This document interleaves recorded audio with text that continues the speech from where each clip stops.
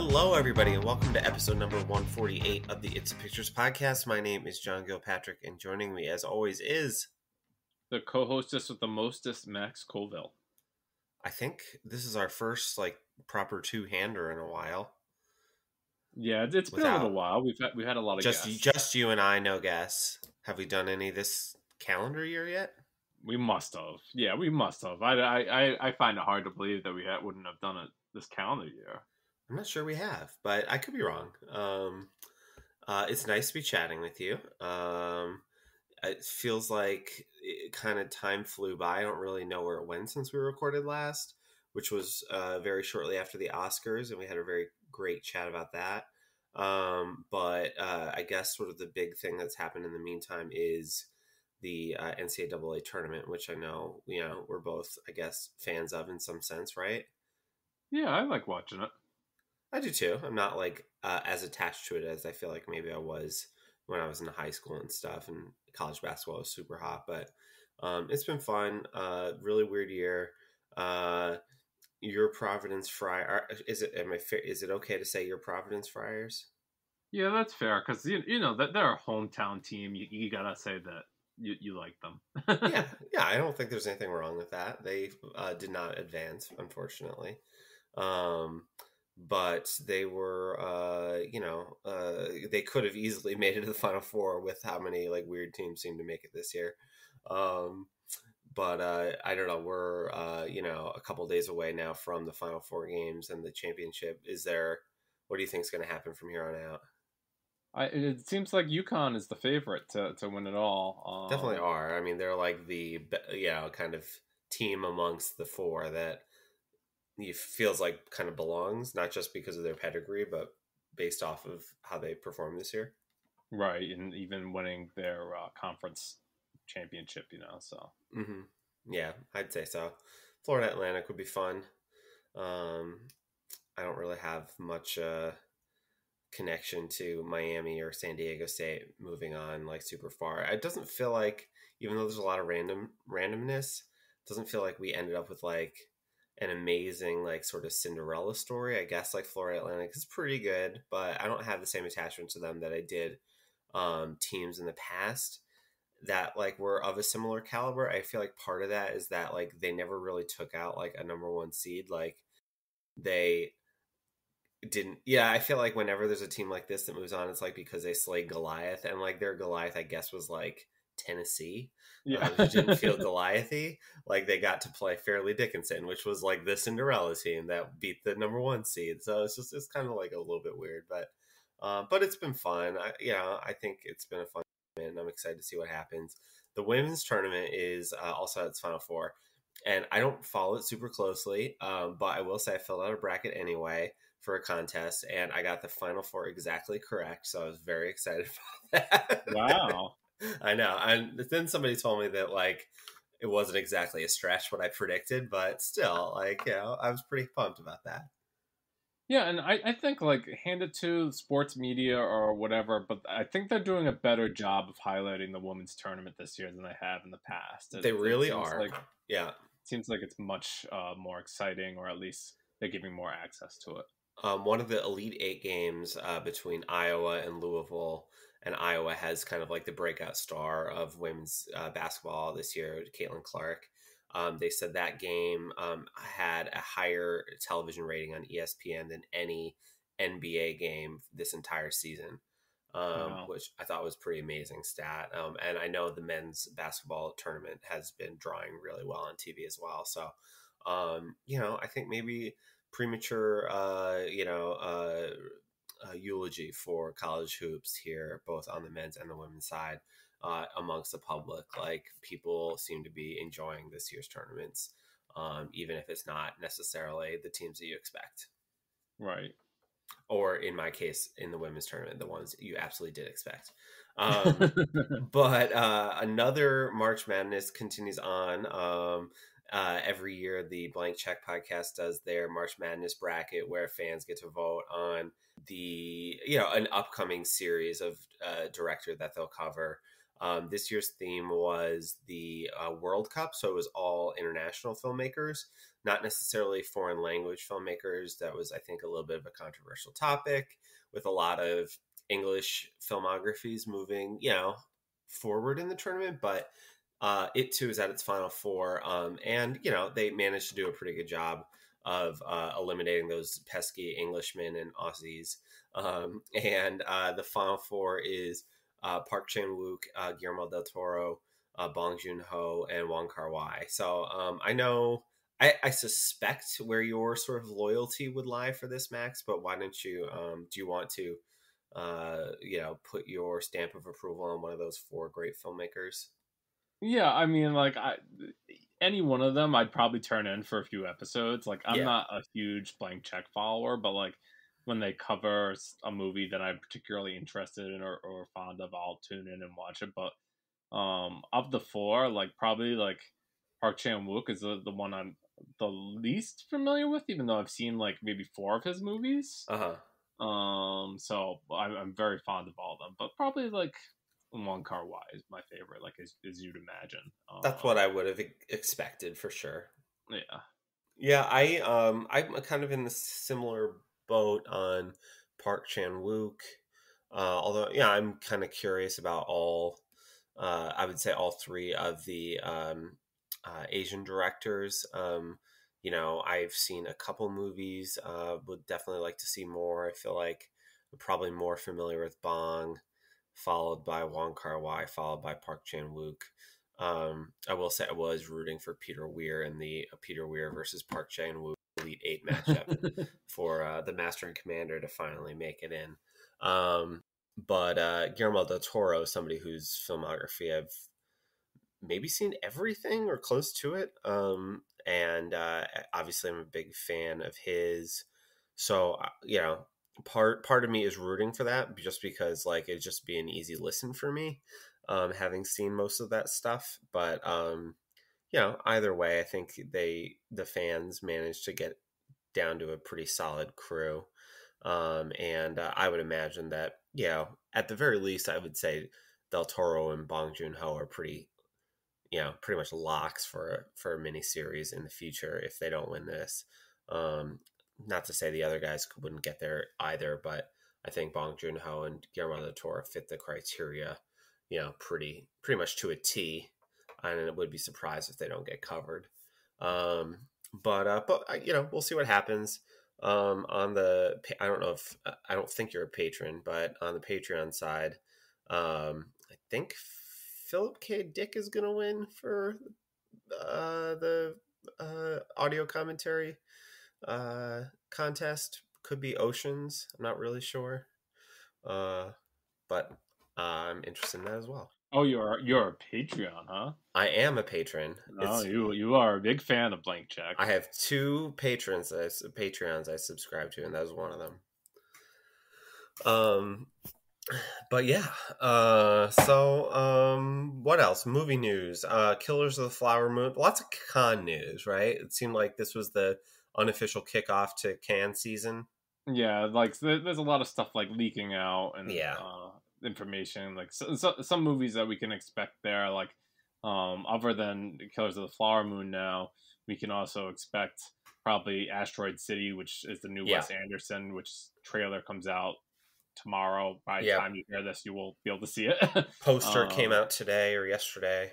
Yeah, and then also they're saying Indiana Jones and the Dial of Destiny will probably premiere there as well. That's going to get the Top Gun Maverick slot, although I don't remember the timing, but I feel like Top Gun Maverick had already come out. No, it was like a week before. Oh, was it? Okay, yeah. And when does Indiana Jones come out? Is that Memorial Day or is that later in the summer? It might have been June.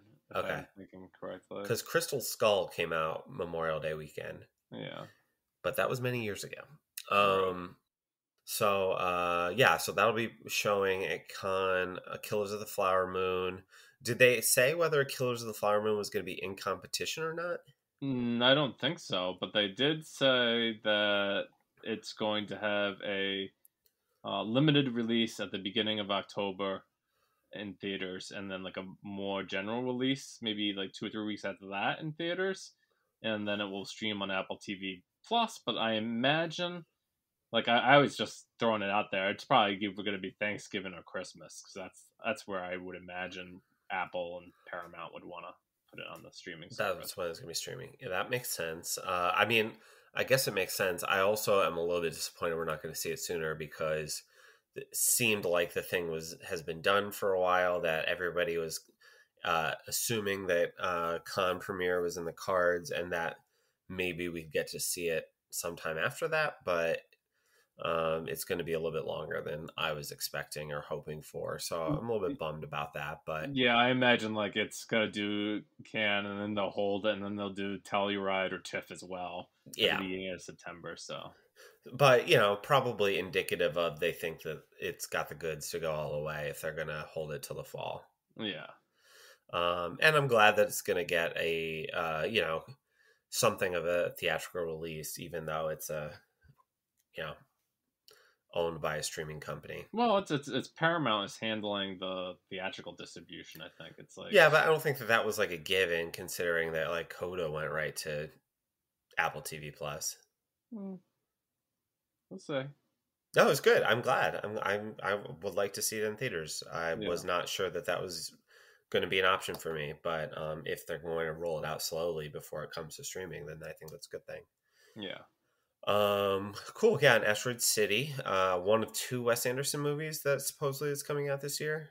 Oh, I didn't know there was another one, but there is another Wes Anderson. I mean, I don't know. I guess TBD, but he has Asteroid City, which I think was expected to drop this summer, and then another title for the fall. I am trying to vamp here while I look up the name of it. Yeah, that's okay, John. I'll talk some more about some other things that we've heard for some like A24 dates and stuff that I'm looking forward to from them. They're not necessarily playing the Cannes Film Festival, but one of the big talks about Sundance was this movie called Past Lives, and they seem like they're going to release that in theaters, limited in June. And then that film that you wanted to see, the Nicole Holofcener film, You Hurt My Feelings, is what it ended up being called. And that's going to come out, I think, sometime in May. The trailer's out for that, so. Okay, cool. The other Wes Anderson movie is called The Wonderful Story of Henry Sugar. It is based on a Roald Dahl book. It stars Ralph Fiennes and Benedict Cumberbatch, Ben Kingsley, Dev Patel. So that is the supposed fall Wes Anderson movie. Expected 2023, so we'll see. But busy year. I mean, there's a lot of good stuff. I think we talked about this on our preview for the year back in January, that at least for me, not to put words in your mouth, but I think there was some alignment there. But I was way more excited about this upcoming year for movies than I was last year, or really any year for the last few, certainly since the pandemic, probably even before that. So I'm excited to see what, Cannes is going to be like the big official, I think, kickoff for stuff that we can really be looking forward to. So yeah, I agree with you. I think like Letterboxd posts like what the movies are coming out each month, and like they showcased like even April, and I'm like, yeah, there's a lot of things in April that I would like to see, like at least 7 films I was looking at. And I was like, oh, that's pretty high. Beginning of the year hasn't been that bad. Yeah. I think I've only been to the movie theaters twice, but I mean, like, but better than it usually is. Yeah, I guess. Okay, very good. So one other thing, I guess tangentially Cannes related, was that the head of the festival, Thierry Frémaux, apologies if I mispronounced that, had a very strange, I guess, statement, interview. if you will. Yeah, statement, thank you, where he said that he thought it was disappointing that I guess Steven Spielberg didn't win the Best Picture Oscar for The Fabelmans, and thinks it's weird that non-American films can win Oscars, and specifically Parasite. He's cited from 2019, 2020 Oscars. Very weird to me since it was a Palme d'Or winner. And says that like the Oscars are for American movies and the Césars are for French movies. And I didn't know this. The Spanish Film Industry Awards is called the Goyas, but they should be for Spanish movies and so on and so forth. So this is very strange. What else is there to say? What did you think about this? Well, I put on the quickly dilapidating social media service that I thought it was a load of shit that he would feel this way, because I was just like, yeah, the Academy is kind of held up to be like the pinnacle of all these film festivals or like film awards, and like it tries to celebrate all different international films, and I mean it's not perfect by any means, no, but I think that has been the mission or the dream of it. I mean, if they want to do an American thing, I mean, you could probably pick one of the zillion awards bodies that champion American film, or just make it like, I don't know, the MTV Movie Awards if you want to. Well, the AFIs. Sure, that makes sense. Yeah, no, it's very strange. I mean, I don't really get why. Like, obviously, all these movies are going to have at the Oscars like some kind of bias toward American productions. I think the expansion of the Academy and the types of individuals that they've been inviting to become members of late has, I think, broadened the scope of the awards and made international films much more of a player than they had been in the past. But nevertheless, like, there was one foreign language film nominated for Best Picture out of 10. That doesn't happen every year. I feel like maybe, just off the top of my head, 4 out of the last like 6 or so years have probably had one. I don't think we've ever had more than one. So it's not like we're abandoning American movies. If anything, if it did become more of an international like award, and like there was 7 out of 10 were foreign language films or came from abroad, like I would hope that would be a wake up call for like a deteriorating American movie industry, which is happening, and that they'd like refocus on quality, which I would love for that to happen. But it just seemed really out of place and strange.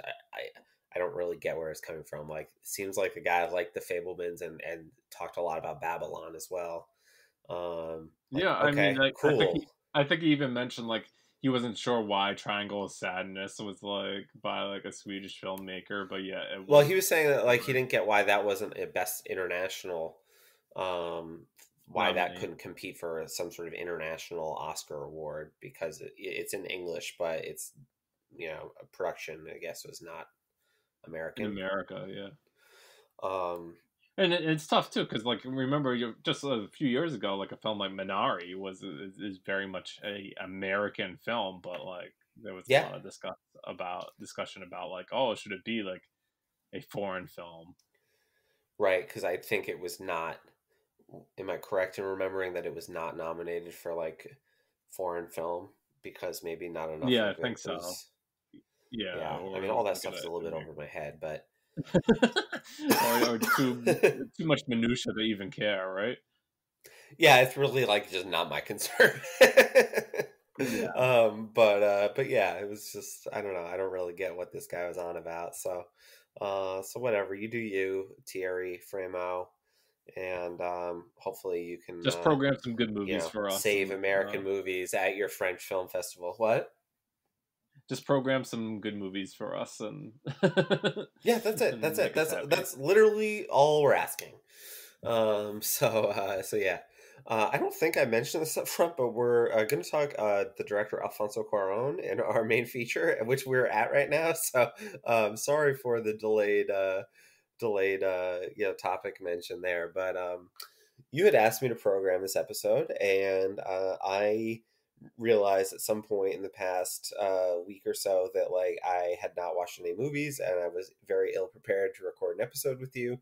So I said, what could I possibly do based off of what I've watched lately? And I was like, hey, I watched 2 Alfonso Cuaron movies. Let's talk about him. And he said, that sounds good. So we're going to do that. What are your thoughts on Alfonso Cuaron?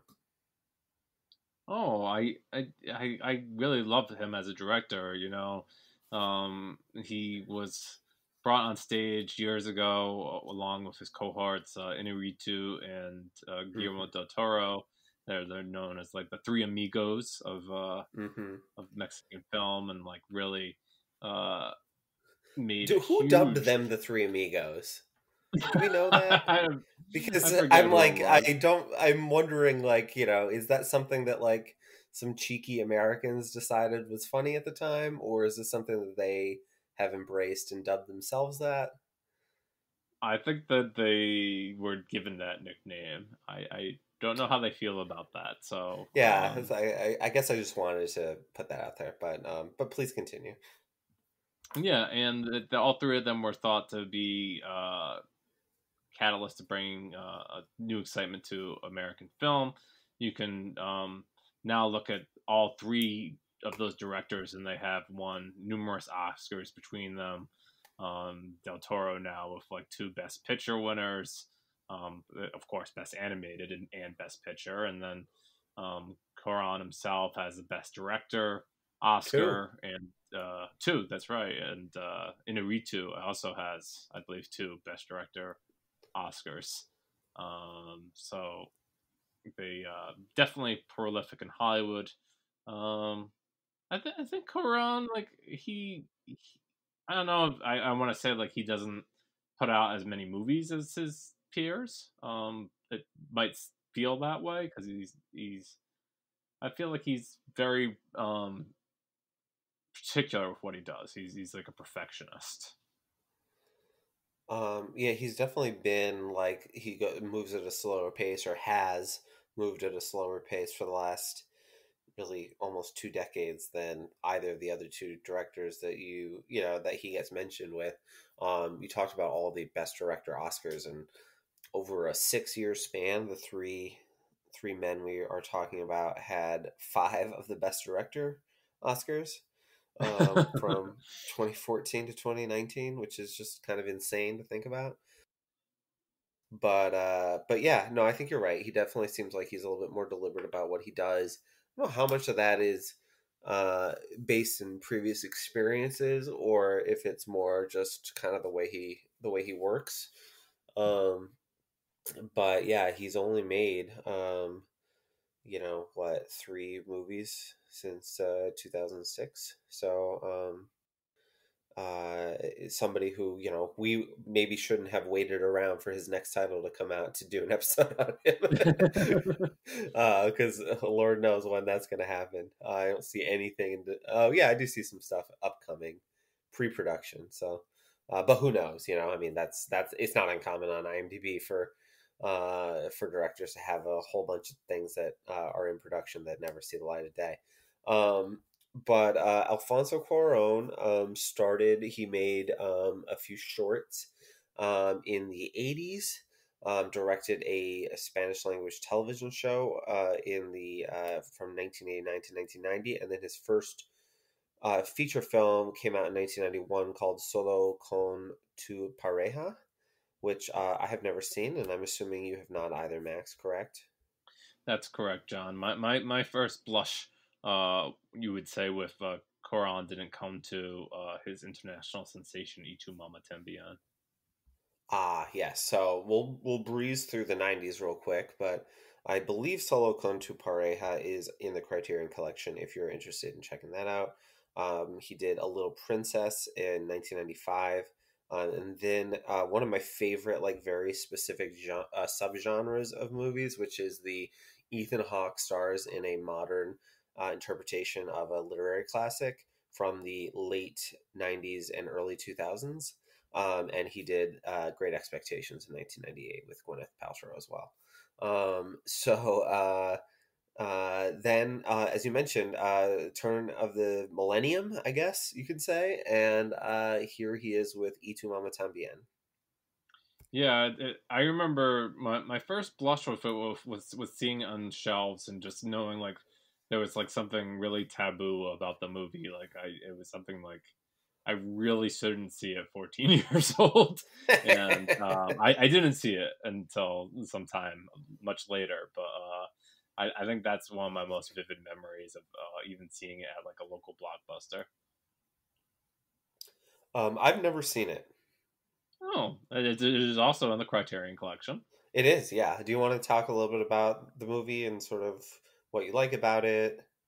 Oh yeah, sure. So it has two superstars of who have crossed over quite well Yeah, for real. uh, in America cinema. Diego Luna, who you can see on Andor, had a starring role in Y Tu Mama Tambien, and the other one, which I'm kicking myself that I can't remember his name right now. Um, John, help me out here. Oh God, not Diego Luna. Gail Garcia Bernal. Yeah. Okay. Yeah. Yeah. Yeah. He's pretty famous too. I'd say. Yeah, totally. But it's a coming of age story. Both men in the movie are very young, and they go on like this road trip with another woman, and just kind of like experience life at that age. It's kind of hard movie to explain. It's like how they explain it on IMDb is like in Mexico, two teenage boys and an attractive older woman embark on a road trip and learn a thing or two about life, friendship, sex, and each other. So yeah, it's about it's about what I explained. Yeah, I think like does it earn like that edginess that like it's known for? I guess so. I mean, like in the opening like few minutes of the movie, one of the two actors, I forget, like is like masturbating. He like ejaculates into a pool or something like that. If that makes the movie sound super edgy, it's not. I mean, it definitely has like young men and this woman exploring sex and just their adulthood and learning things about themselves. So I I I remember thinking quite highly of it when I saw it. Um, I would probably recommend people check it out as like if you're thinking like a good entrance way, probably not. Obviously he's had much bigger English language films because this one is in Spanish, and so maybe I'd point you to one of those splashier English language films first before jumping in here. But yeah, I think like if you want to see like two like very famous actors at like just beginning and like starting out, it's really fascinating even for that. Yeah, no, that's cool. I mean, I guess like we can, as I said, I haven't seen this, so I can't talk about it too much. But as we transition to his next movie, is there anything in Y Tu Mama Tambien that suggests that the next stepping stone should absolutely be a Harry Potter movie? Absolutely not. Yeah, it is like a very curious filmography. At least from the 2000s on that we're somewhat more familiar with. But he does go from this movie, kind of sex-filled road trip, coming of age story to the third Harry Potter movie, Prisoner of Azkaban. I think a lot of people would say the best of the Harry Potter movies, perhaps because it's directed by Alfonso Cuaron. Um, but I haven't seen this in a while. Wasn't super planning on talking about it in too much detail, but do you sort of hold true that this is, among the better movies in the series? Yeah, it's been a long time for me as Yeah, well. me I too. mean, like it's definitely um like if you look at the first two Christopher Columbus movies, those are kind of like Flight of Fancy, a little like hopeful and like Very good world establishing, in terms of like the way the castle looks and the score and all that fun stuff, but like, very, yeah, like a pretty lightweight and not the greatest made movies. right. And then this is certainly a turn. It's certainly what like longtime Harry Potter director David Yates you would see him kind of replicate this kind of tone with many of his entries. Yeah, for sure. I kind of have my thoughts that like I like Goblet of Fire the best for some reason. Of the movies? Yeah, I think so. Really? Yeah. It was the first movie I ever took my now wife on a date to. Oh, well, that's fun. So I have like nostalgia built into that one. Mine, as I am sure I've told you before, was Eastern Promises. Yes, you have told me. It was that swinging dong that really sold her. I'm gonna table that. But Prisoner of Azkaban, I will say, was when I read the books, Harry Potter books, as I was growing up, was always my least favorite of the books. But I really liked the movie, and I gave him a lot of credit for that for obvious reasons. I think the actors also deserve some credit. They're kind of getting older, and I think can take some better direction. I think like even in that, without talking too much about that series, that like I think there was a point where like they didn't rely so heavily on the acclaimed European actors that were in it, and like kind of like slowly gave the series over to the children. And by the time like the 5th, 6th, and 7th movies and 8th rather came out, it was really the children had full control over the movie, and they were adults. Yeah. It is amazing that like they plucked these 3 kids out of obscurity, and they all turned out to be, I think, pretty good actors. Yeah. I mean, not at least. What's that? And they're all in their own right. I mean, like they are. I mean, to hit on all 3 of them is, I think, remarkable, and that none of them are like absolute twerp psychopaths. Really, I mean, I think it's a miracle. It's amazing. The twerp psychopath ended up being the woman who wrote the books. Right. Anyway, we can probably move on. I want to talk next about Children of Men, which was his follow-up to Prisoner of Azkaban. 2006 this movie came out. I remember it vividly. I saw this movie in theaters, and it was supposed to come out in September 2006, and it got delayed till December. And I remember thinking at the time, I was like, oh man. I was just really kind of getting into movies and kind of the Oscars and all the stuff, like the kind of culture that went along with this stuff. I was like, this must mean that like it's going to win all the Oscars, and I was so excited. And then I was abroad in over the winter break that year in college, and came home, and it was like one of the first things I wanted was like, I have to go see Children of Men. It must be so good. And I went to the theater, and I was like, this movie is freaking amazing. But like at that point, like the word had got out. I was like, oh, like, yeah, this is like kind of fine, right? But I was like, no, this is like so freaking good. And I couldn't figure out why like people weren't flipping out about it. And then like, 2 years later, Twitter is available, and I'm on it, and like meeting people who are into movies, and like kind of like, when the subject of Children of Men comes up, like everybody flips out, and I'm like, oh, okay, like I'm normal. Like I'm not the only one who thinks this movie was like a freaking masterpiece. But yeah, I've watched it like probably more times than a normal person would want to, considering how like dark and bleak it is. But it's just so well made, and I'm always so impressed by something else every time I watch it. Obviously, I think one of the most amazing elements is how long some of the takes are, and how complicated those shots are. And I'm not a big long take guy, as I think we've talked about on the podcast before. But I find the way that he shoots some of these, like especially like there's a very long take and sequence at the end, toward the end of the movie, with in like what's kind of becomes a war zone. The way that he shoots that, and there's like blood and mud and shit on the camera lens, and it's just absolutely insane, and so just mesmerizing the way it's kind of depicts this like post-apocalyptic world where nobody is having children anymore, except for one person who just kind of pops up in the middle of England. And yeah, it's just a great movie. It's a great Clive Owen performance. And kind of like captured what he can do best at like peak Clive Owen in the mid 2000s. I feel like we've probably touched on this movie like in some way in the past. It feels weird if it's something we haven't talked about, but what are your kind of impressions?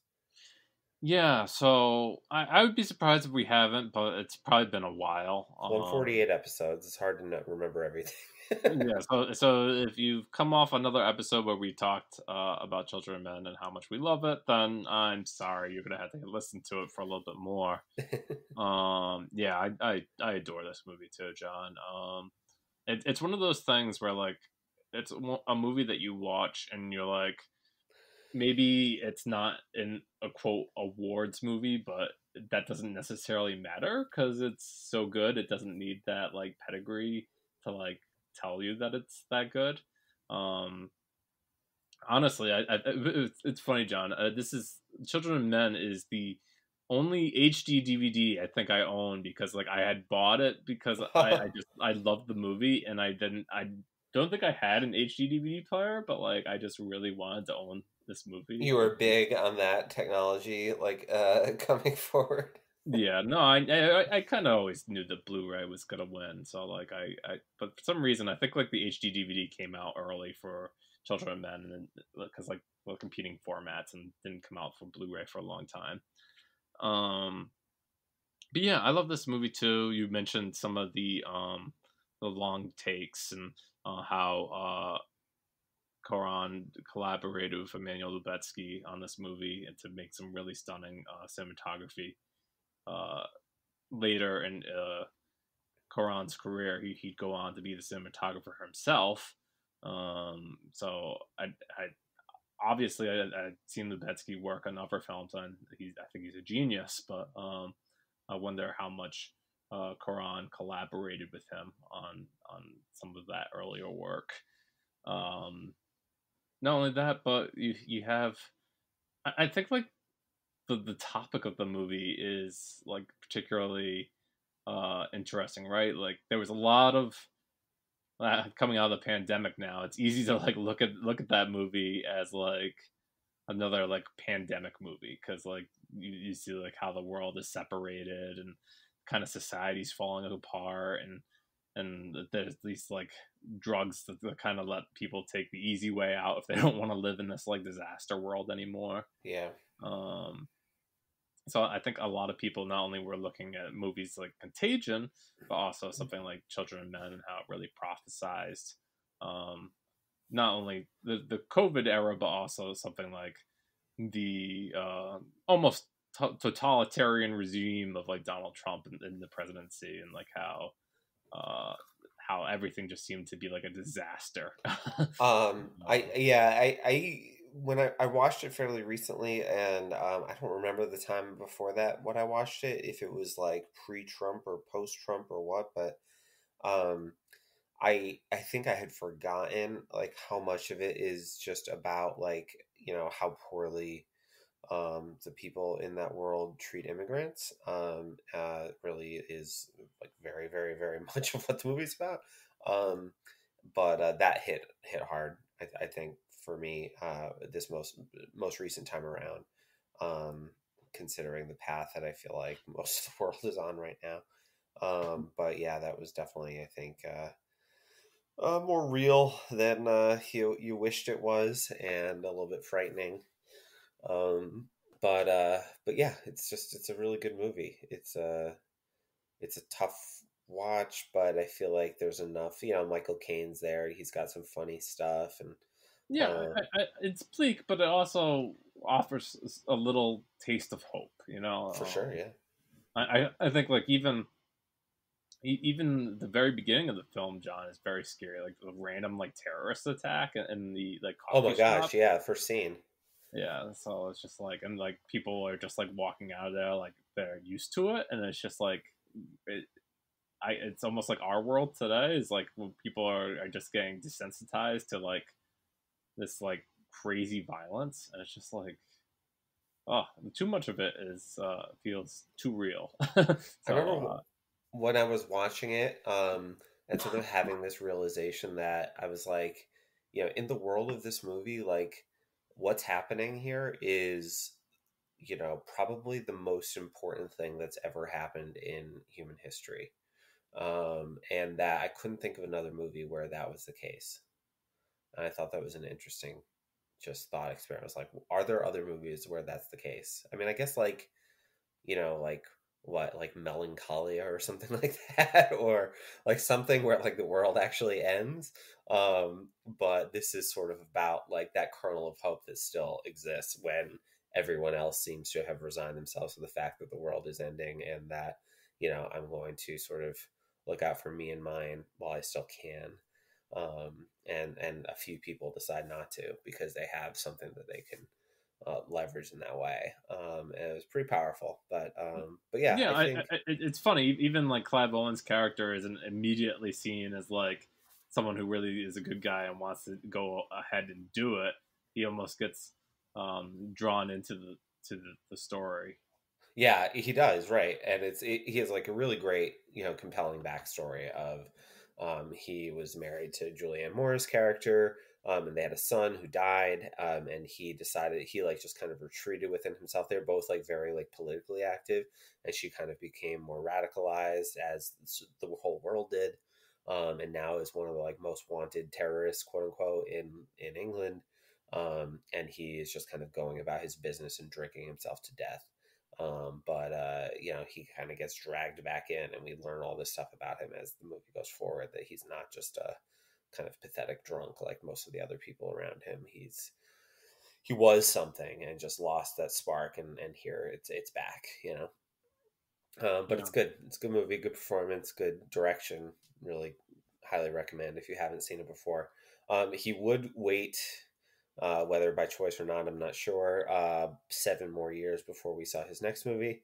I do think there was a lot of I'm trying to place myself at the time, and as somebody who was like really looking forward to whatever this guy was going to do next, like I think I knew it was going to be Gravity, or what, a movie about being, um, disconnected in space for a long time. So I think that he was just working on it. I think it was just a complicated movie to get made. But I remember 2013 is like, Gravity's coming out. I was like, okay, guy, sure thing.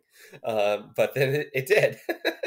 And it was awesome. And I couldn't believe that, he was won Best Director. And, if not for Steve McQueen, probably would have won Best Picture as well.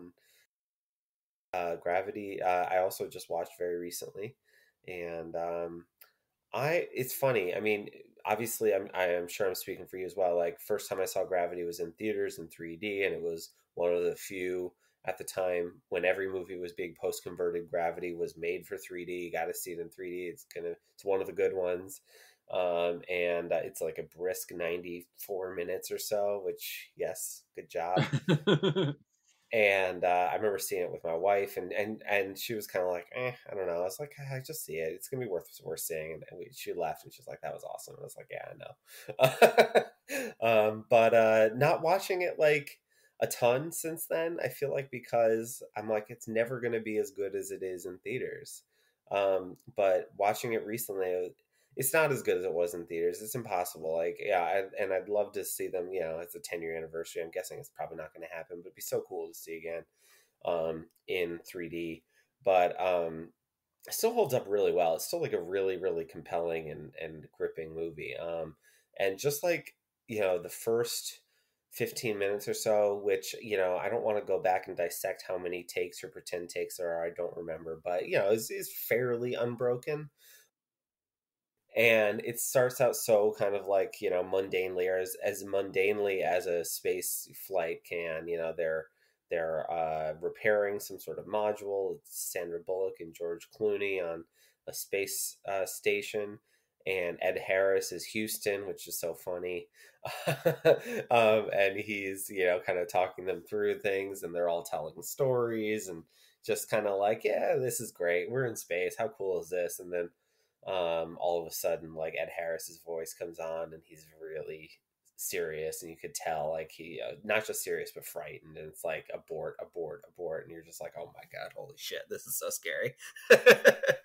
And then the debris comes flying, and it's just like, oh my god, this is the worst thing ever. I can't even believe this is happening. It's a great horror movie. It's just the most terrifying thing imaginable. Yeah, like it's funny you mentioned the experience of watching the film, John, because I forget when I first saw it. It might have just been like a normal theater in 3D, and then like I said to myself, I have to go see it in IMAX in 3D because I was just like, if I had the chance, that's how I wanted to see it. And I remember like just being like in love with the film. And do I find it like a more enjoyable watch than 12 Years a Slave? Absolutely, if I'm comparing the two of them. Some people can have said that like one of the criticisms against Gravity is that it's too much of like a theme park ride, and that much of it relies on just your overall reactions to the movie, and like maybe like how it would play at home would be different. And like you, I've seen it maybe once or twice at home since seeing it in the theaters, and I do think that it still kind of holds up. I think it's still like an entertaining movie. I think Sandra Bullock is really she does an excellent job in this movie. I'm not usually too fond of Sandra Bullock, but this is her best performance in my opinion by far. Oh, all right.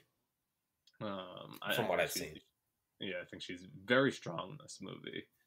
I guess there's arguments, as there are with any ambiguous ending, that like there's a sequence later in the film where she's talking to George Clooney again, and they believe like maybe it's just a fantasy that she survived and like she doesn't actually get to planet Earth. But I don't know. Anybody can make up their own like want of the movie, but the movie goes to great measure to show her get back to Earth. And I remember that there's a sequence right when she lands where she's like underwater almost too long, and you think that she's gonna drown, and you're like, after all this shit that she's gone through, it's like, this is gonna be the end. yeah, she gets out of like the space capsule and like doesn't realize that like, you know, the spacesuit is too heavy to accommodate her underwater, and it's like, oh my god, she's just sinking. And you're just like, oh, I remember, I do think like in the theater, like everybody just groaned at the same time, like, oh my god, no. Yeah, like after all that. Yeah, but then she comes up, and it's great. I mean, lots of really cool imagery too, not just like the long takes and the spinning and whatnot, but like, you know, there's that great shot the first time she like gets back into one of the space stations, and she's kind of floating and looks like she's got like an umbilical cord coming off her, and she's in a womb, you know, and then at the end she's kind of taking her first steps, and it's just like really, really cool symbolic stuff. Yeah, and if you want to make Max like a movie, make a space movie, because like right. For sure. This is one of them. This is the Alfonso Cuaron space movie, and it checks out. Yeah. So then he, you know, is a Best Director winner, and can kind of do what he wants. And he says, "Hey, Netflix, give me whatever I want to make a coming of age movie set in my home country, and in black and white, and let's do this thing." And they say, "Yes, let's do that thing." Yes, and that ended up being his Oscar-nominated film Roma, which, you know, was many thought the front runner for Best Picture of the year. It came out, and would have been the first to break that barrier. Yeah, that would happen a year later. Yeah. But Roma received a number of nominations, and yeah, I know. I believe that you're not too fond of Roma, from what I remember. Yeah, I'm not super fond of it. I don't dislike it. I can certainly admire, you know, the way that it's made and some of the acting and stuff. But for me, it's just one of these coming of age movies that I don't really relate to or connect with. It's no Armageddon time, right? No, it's not. It's not Armageddon time. That is one that I connected to and related to and found really, really lovely. But Roma I found to be, you know, fine. Of course, this movie is not particularly about Alfonso's life. No, it's not. About a maid that worked in his family home, and pretty much goes over her life, and not only that, but like major moments in that era. Yeah, what so I mean, I know you like it. I'm sure if we went back to our, best of 2018 episodes that you would have rated it highly. What is it that you feel like you responded to so much? This idea of her family and like trying to fit into that world. I mean, obviously the conclusion of that movie is absolutely heart-wrenching and Oh yeah. like completely devastating. Yeah. But I also really liked a lot of the cinematography in the movie, and liked the black and white, and like how the camera kind of like it moves over the action in almost like a dreamlike state. It's not like it really acts as though like we're we're not actually there in those scenes, but like we're almost like reliving them in another fashion. And I remember like I think like I saw it twice in the theaters. Like I saw it at TIFF during its premiere there, and then I saw it again at like a Netflix theater in Boston when it was still open, and that was a great night, John. They had like open like food bar for that screening. So like I was like, oh, free food and getting to see Roma again. That was awesome.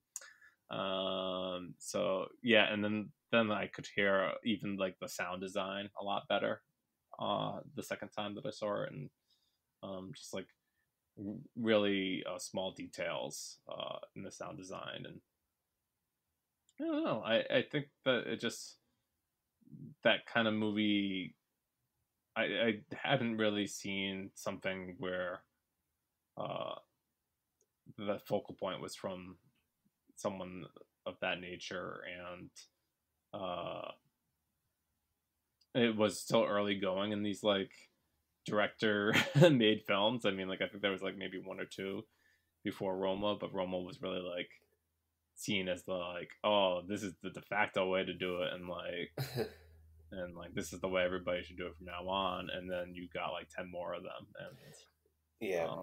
everybody has their own idea. Like what was that movie Kenneth Branagh did, right? Like Yeah, Belfast. yeah, that was his. That was the worst. Yeah, I mean, I almost dislike Roma more than I probably should for setting off this trend of mediocre biopics that directors want to make of themselves or someone they know. Because I just loathe that genre of movies, Armageddon time aside. And but I definitely can admire the way that this was shot, and I probably should give it another chance sometime. It's just the time it wasn't something I really connected with, and was a little bit perplexed why it was, I think, the movie that everybody fell for that year, when I thought there was others that were more worthy. Green Book not among them. But yeah, and that's kind of where we've left off. So before we kind of leave Alfonso Cuaron until his next movie, I asked it after Y Tu Mama Tambien, but like, what is kind of the thread that you see, if there is one, amongst like the films that you've seen of his? What you're like saying, like maybe like what are the themes of his Yeah, movies? just like, what do you think of when you think of Alfonso Cuarón movies? Like, is there something that ties these all together, or is it just like a guy who's kind of pushing the boundaries of what he can make and trying to make them in as best a way as he can, or is there like a thematic kind of commonality? It doesn't seem like there is too much, right? Like at first, like you would say, like his partnership with Emmanuel Lubitsky and like how these films look, and his his his want of making these like long sequences, like those are certainly some Mm-hmm. trademarks you could pull from his films. Of course, Inarritu would go ahead and do his own long take movie with Birdman. um, But I don't know. I think that I think Cuarón likes to just do what he wants to do, because like they're so different. It's like, how do you follow up a movie like Gravity, which is like this very expensive science fiction film roller coaster ride, to like this deeply personal like drama? Yeah, it's a good question. I mean, it almost feels like somebody who like deliberately wanted to go back to his roots after doing something that was probably extremely challenging for a lot of reasons, you know. But it's hard to say for sure. Maybe he thought like, you know, I want to make this movie, and this is my chance to kind of cash my chips, right? I just won an Oscar. Like, am I ever going to get a chance to do this if I don't, you know, hit another home run? So I better do it now. I think that like if you look at some of the movies we talked about, there's a lot of like really just interesting character journeys that I think he kind of goes on, from um, Clive Owen in Children of Men to Sandra Bullock and Gravity to believe her name is Yalitza Aparicio in Roma.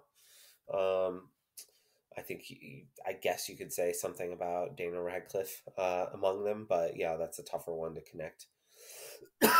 Excuse me. But and the two guys in Y Tu Mama Tambien, I suppose. But he does kind of interesting character studies in extreme kind of circumstances and in like really just vivid settings.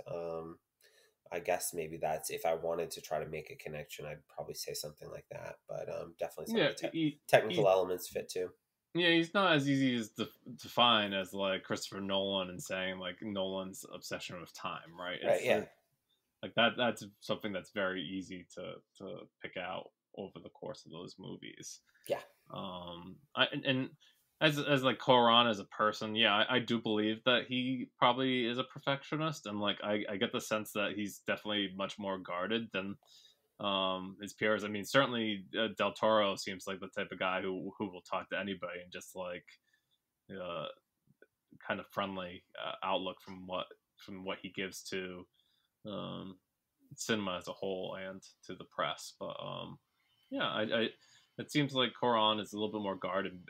Maybe we'll learn about what he's doing in another 3 years and be surprised. Yeah, no, I mean, I'll look forward to whatever it is. He definitely is somebody who, you know, if he's got a title on the docket for a given year, like I'm like, okay, like which category am I fitting it into on our most anticipated episode? Yeah. But yeah, it's just it's fun to talk about some of these, and you know, I'd love to one day go back and watch some of the ones that I haven't seen, including Y Tu Mama Tambien, as I mentioned. But I think we'll wrap there on Cuarón. And we'll do a quick what we've been watching shortly. But before we do that, we'll let you know how you can follow us. Our podcast is on Twitter at It's the Pick Pod. And Max, you're at MH Colville. You can also send us an email at itsthepictures@gmail.com with your favorite Alfonso Cuaron movies or anything else to let us know why you think foreign movies should be considered for Oscars, or what you're most looking forward to from the Cannes Film Festival this year, anything that's on your mind. You can subscribe to the podcast on any podcatching app, and while you're there, please leave us a review. 5 stars will help other people discover and enjoy the show. And you can follow us on Letterboxd at It's the Pictures, where you can see what we've been watching and some cool lists and other fun stuff. Finally, there's the Substack, itsthepictures.substack.com, where Max is writing regularly. What are you writing about of late, Max? I think most recently there was a more lengthy review of the Damien Chazelle movie Babylon. I received the 4K for review and wanted to talk about that one a little bit more. And then I plan to do a more thorough review of John Wick 4, which I'll briefly talk about shortly. And you know, there's some other things that I'm going to review soon. I was looking into how to blow up a pipeline. I've heard good things. That played at TIFF last year, so that should be up on the newsletter too. Very good. Why don't you jump right into John Wick? Okay, yeah. So I have always been pretty fond of these John Wick movies, as John Yeah. knows. I kind of consider his like what they call like gung fu as like his kind of um, Harold Lloyd or like silent comedy type of routines because there's a lot of choreography that goes into these. They're like really elaborate dances, and obviously not uh, that's what goes into these really elaborate fight scenes, and uh, certainly each entry in the John Wick series tries to outdo the last one, and this one has somehow even outdid the third one. It's like I think either at 2 hours and 30 minutes or over 2 hours and 30 minutes of just like nonstop action, and like they find new ways to like kill people in this movie that they haven't before, and like yeah, do I think like you get numb to it after a little while? You do, and that might be like the biggest like reservation I'd give people, like if you found like the ever movies tedious because like you just get tired of watching bodies hitting the floor or just crazy ways that people get maimed, then I could get that you're not really into it. But if you realize that these are like just so ridiculous that they're almost like comedies and like you can laugh along with it, then you can really find a lot to like with it. And like it's funny, I was telling my wife before we went to go see it, I was like, don't look at me strangely if like I start laughing when someone gets like horribly maimed, because like that's what these movies are. And I'm like, when I went to see John Wick 3 in the theaters, I was like barreling laughing, like how violently these guys were getting like maimed by dogs. Like that was like one of the big things in John Wick 3. And I'm just like, I'm gonna laugh. And it's funny, we both sat there in the theater together and we watched this epic, and she was even laughing at some of it because of how ridiculous it is. And it is a funny movie at points. And Donnie Yen from the Ip Man series has a huge part in John Wick 4, and he adds a lot with his new character. Um, and I think like people who are into John Wick will certainly enjoy this. There's no reason why they wouldn't. For me, like even though this was long, I was like, yeah, I could do another one of these. I think you're going to. Yeah, they had said like that they had planned this one to be like the final one, but since like it's doing better than the third one at the box office, and like the reviews are really good, that like maybe they'll have to get John Wick out of retirement as well. I mean, like the movie kind of tries to wrap up the John Wick franchise with its ending, but like it leaves just enough room that like you could have some doubts and they could leave the door open for a new one. So um we'll see if another one comes around. I know like Lionsgate, the studio that puts it out, has like a bunch of spin-offs in play, including like Ballerina of Ana de Armas coming out like next spring or summer, and like that's fine. I don't know if like I don't know if it's the idea that these movies have like really phenomenal stunt teams, and like just Keanu is also really into doing his own stunts, not unlike Tom Cruise. That really gives these movies another dimension than just like I don't know your everyday action films. I know, like talking to my wife about the movie, she's like, I really appreciate like how the camera in these John Wick movies pulls out from the action, and you get to see the entire body of the actors in these fights, as opposed to like a lot of the movies post like Batman Begins do these like really close-up action sequences where I know it's the worst. Quick cuts and like you can't see what's going on. And you were talking about it, right, John, when you were talking about Spider-Man No Way Home. And I have like an actual like I had an actual like existential moment of dread and horror and depression when I was watching Spider-Man No Way Home.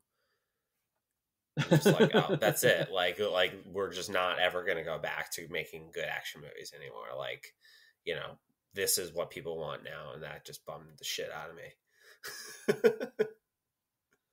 But luckily, things like The Way of Water, James Cameron still knows how to shoot an action sequence, and yeah, then you just got have to wait John 13 Wick. years, but Yeah. Yeah, I'll have much more to talk about on John Wick on the newsletter probably because I wanted to go long on it. So cool, very good.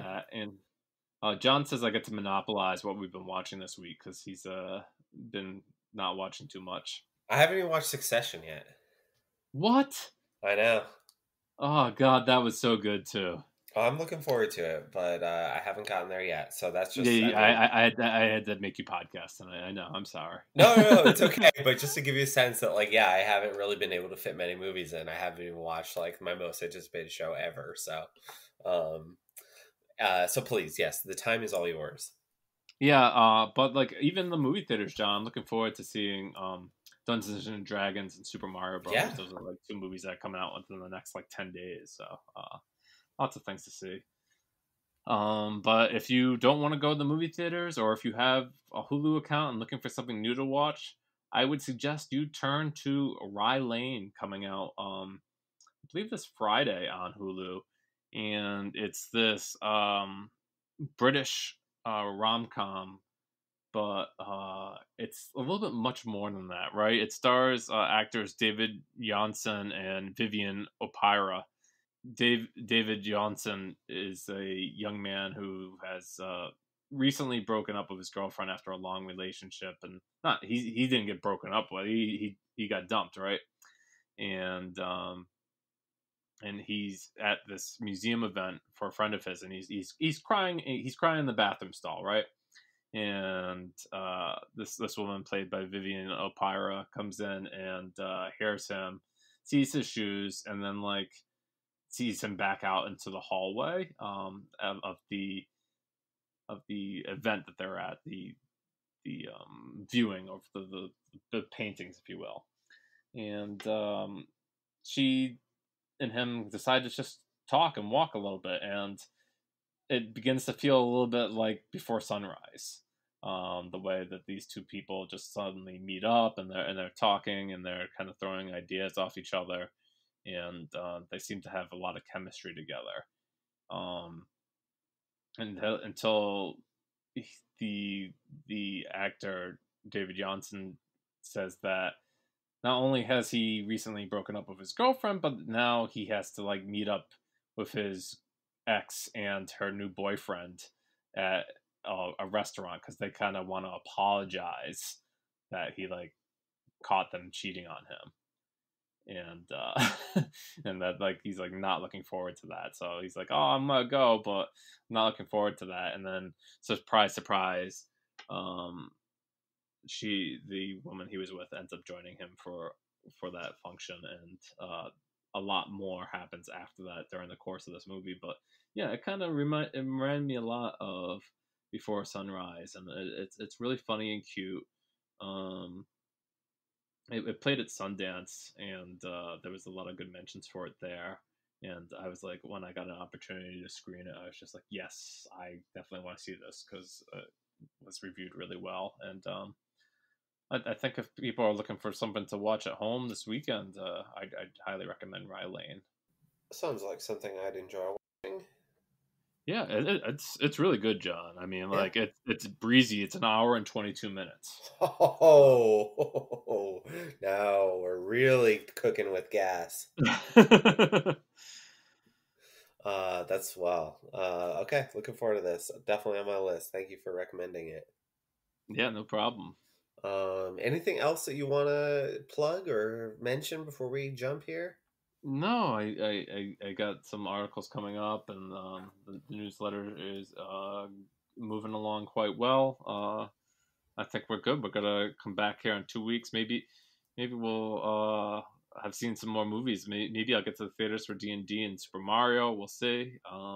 But oh, John, and also like Tetris comes out on Apple TV Plus. That's something I very much want to see. So you're excited about Tetris? Absolutely. Okay. Why wouldn't I be? Because it's a Tetris movie.